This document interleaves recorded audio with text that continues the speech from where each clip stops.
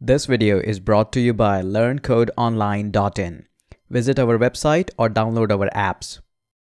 Hey there everyone, Hitesh here, back again with another video.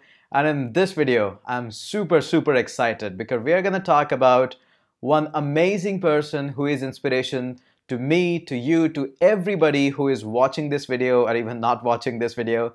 This guy has proven that patience, hard work, consistency can beat down anything in this world. Whether you want to learn programming, want to go gym, want to learn guitar, whatever that is, it's possible and can be done by everyone. Let's get started.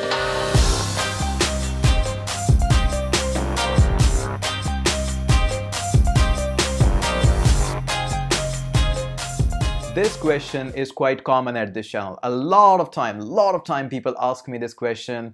Hey, I am from a support group. I want to join into development thing. Can I do that? I am from a development side of Python. I want to switch into mobile development. Can I do that?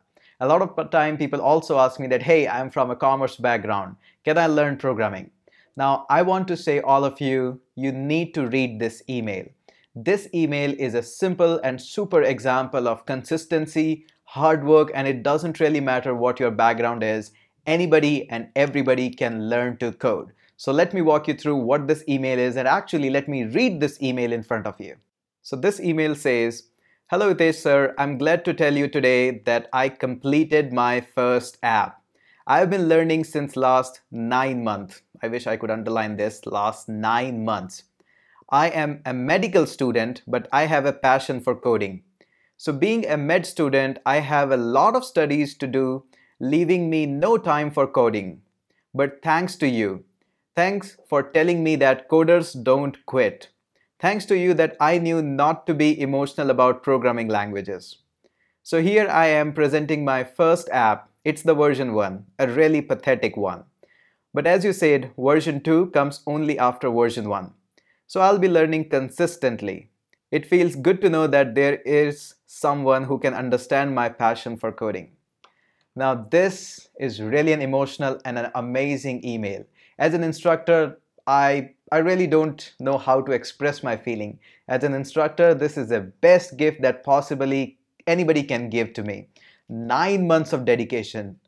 Can you even imagine 9 months? It takes a lot of patience, lot of consistency, and lot of hard work to stay on just one thing for 9 months. People do complain that, hey, I'm learning web development from last 3 months. I'm not able to make my website.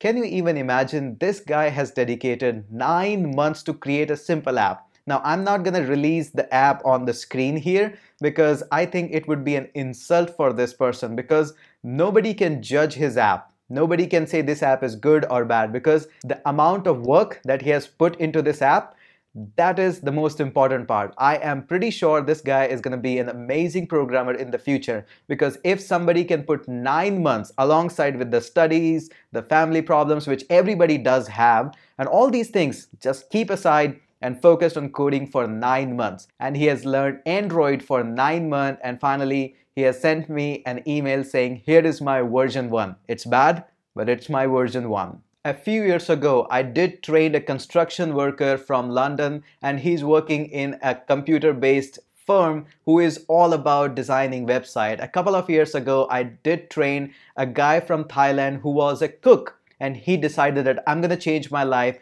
and is now working as an iOS developer. And this year, this is just the start, and a medical student is trying to be transform the things by knowing how Android works.